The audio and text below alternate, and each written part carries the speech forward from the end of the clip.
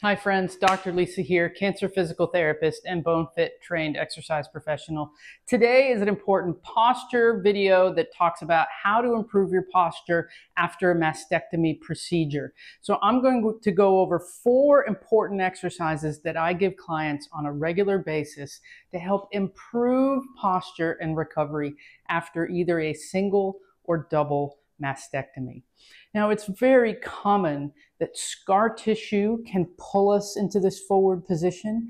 If we didn't get full range of motion of our shoulders after surgery, it can keep us pulled down. And if we're just protective of that area, that tends to pull us into this more closed position. And we want to achieve this open and tall posture in recovery. And yes, it's absolutely possible. So if you have a strap, a belt, a big towel, we're going to need that for one of the stretches. We need a chair or a countertop and a pillow to do these moves. They're easy, they're really quick, and we're going to do it together. So gather your stuff and let's get started.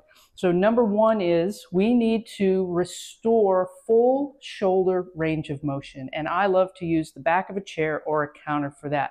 So join me now. Put both hands on the back of the chair. Step your feet back.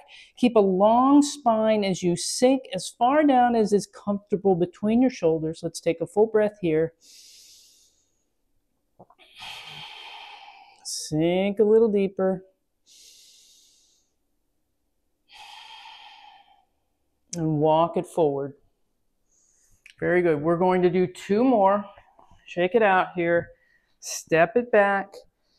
Looking to have a long spine, long arms, sinking between the shoulder blades, adjusting your position. If there's any pinching feeling, we want that stretch feeling either in the chest or the shoulders. It might even be in the back or the hamstrings.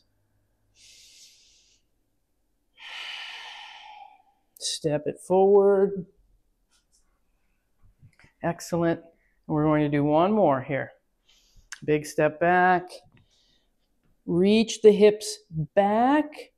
Extend the arms forward so we have all that length from our tailbone to our fingertips. Head is sinking between the upper arms. That's how we know we've achieved full range of motion, is when our ears are between our upper arms. Good. Step it forward.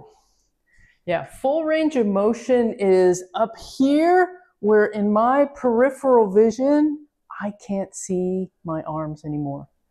Here, I see both arms in my peripheral vision as I'm looking straight ahead. So we want to get to the point where those arms are up so tall we can't see them anymore. That's your goal.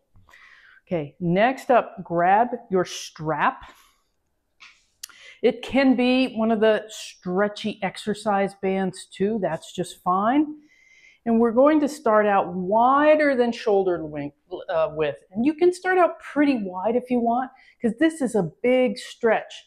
We're reaching up and over and back. Here's really tight right here. We're going to come all the way down behind the back.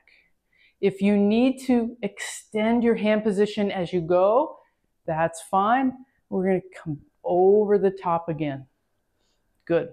As you get better, the hands will get a little bit closer together. Up and over, all the way back. Lift the strap off the back. Right here is the sticky point. That's where it's the tightest. Coming back over the top. Be gentle.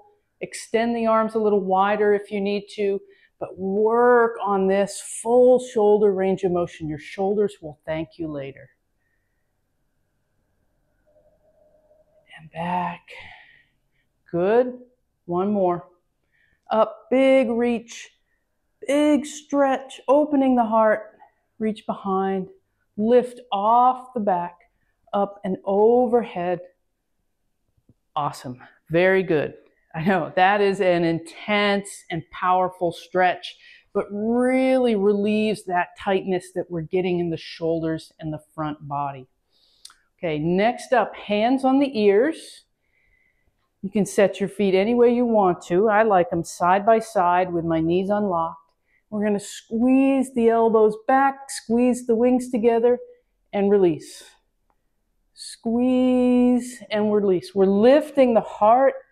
Squeeze, release. Squeeze, release. Let's do 2 more. Squeeze, release. We're strengthening these back muscles. Last one. And release. So we're stretching the front body to loosen up the things in the front that are pulling us forward. And then we're strengthening the back body to help hold that new or restored position. Okay, so the last one I do is more passive, more restful. It's a long passive stretch, and it helps open up the thoracic spine and the middle back. This is where we're going to use the pillow, and I like to get down. Now you can just use it in a single layer. I like to double it up. We're going to put it at about the bra line, and you can adjust wherever it feels the best for you. We don't want it in the low back. We want it in the middle back. Knees bent, and then we're going to reach the arms into a T position and reach the head back. As long as that feels safe to your head, you can absolutely have a pillow or a towel under your head too. So arms in T position, this is the easiest. Arms in Y position is a little harder, and arms in I position is the hardest, reaching the thumbs for the floor. Whatever position feels the safest and best for you, spend 1 to 2 minutes resting in this position, letting this pillow push our thoracic spine open, our rib cage open, our chest open with the arms extended. This is a wonderful passive stretch. When you're done, roll onto your side, come up to your hands and knees, one leg forward, use a chair if you need to, and back up to standing. So there's a recipe for helping to restore posture after a mastectomy, a single or double procedure, and help you achieve that confident, dignified posture again, which is also really good for your bones. Hey, thanks for joining me, and I wish you the best. And if you haven't subscribed, go ahead. If you like this information, leave a comment below. I would love to know your story and tell me what has happened for you and how you have been looking for these exercises. Thank you so much.